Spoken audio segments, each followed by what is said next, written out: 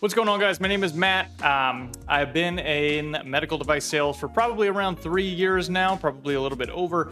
I did want to, put out information for you to either try and help you gain a position in medical device sales or, increase your growth numbers in your current medical device sales position. So that is what we are going to be doing in these videos that I put out. In this video today, I wanted to give you 5 options that you can do to increase your chances of becoming a medical sales rep. So without further ado, I did want to get started with number 1.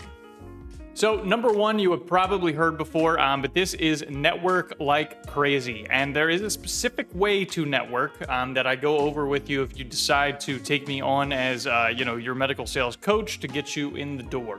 However, you do have to do it tactfully. You have to have the right approach to networking with people, and you have to do it in a manner of how much volume versus what you're actually getting out. So you have to do the right amount of hits on networking with people. You have to approach it in the correct way in order for it to pay off. However, networking, especially if you have zero experience, is going to be one of the easiest ways and probably the best way to break into medical device sales if you are a complete newbie. Using sites like LinkedIn, MedReps, Cafe Pharma, all of those are great. MedReps and Cafe Pharma will be job applications and postings, and LinkedIn will be a place where you can network with other people such as yourself that are either looking for jobs, or we can network with people that are already in job positions that you would like to get. Now, while you're going around this whole entire process, what I did is I would have an Excel spreadsheet, and then I would start marking everything that I did, every single call iteration that I had, every single phone number that I got from somebody. I would do all of these just so I would be organized, and then I would also set a reminder in my phone in a week to follow up with people, depending on the intervals that you should be following up with them. So, normal people, I'd follow up in about a week. If there were people I needed to follow up sooner, I would plan accordingly. So just using sort of, software to help you out is going to be big in keeping yourself organized, because you're going to be applying and networking with a lot of people if you do it right. So number 2 is going to be reaching out to the correct people. So these are the people that you should be reaching out to. They are going to be area sales managers, hiring managers, recruiters you can use. If you've been in med sales for a little bit, recruiters can be a very valuable tool to help place you. Regional sales directors and territory managers. Those are going to be people that are actively in roles that can help you get a role.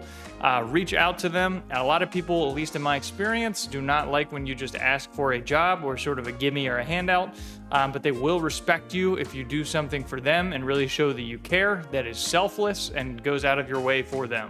So here's one more thing that I see time and time again. A bunch of people come to me and they say, they're ready to start applying, but then I go to their LinkedIn and it's a picture of them in an unprofessional setting. They don't have their LinkedIn dialed up at all, and then they have the LinkedIn open to work sign that is on there.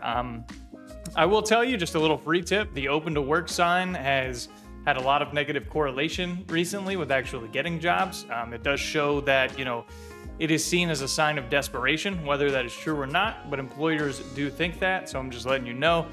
So make sure that your LinkedIn is completely tuned up, buttoned up, and you are good to go in that regard. So number 4 is that you should get coaching for interviews. So when you finally get to the point where you're going through a medical sales interview, it's extremely competitive. So you don't want to waste that potential job or that job that could have gotten away.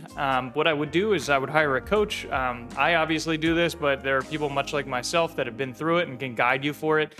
Athletes use coaches. Everybody uses coaches to help them improve when they know that there's someone that's better than them, that's been doing it for a longer time, that can provide them insight that could be invaluable. Because when you think about it like this, if you're going to pay someone, let's just say even $1,000, and you can get a job that makes you over $100,000, that is a giant return on your investment. Probably the biggest investment that you can get with that money, really, because you might not have gotten it anywhere else. So that's just something to consider, because the interview processes are long, they are lengthy, they are filled with things that you might not expect had you not hired one.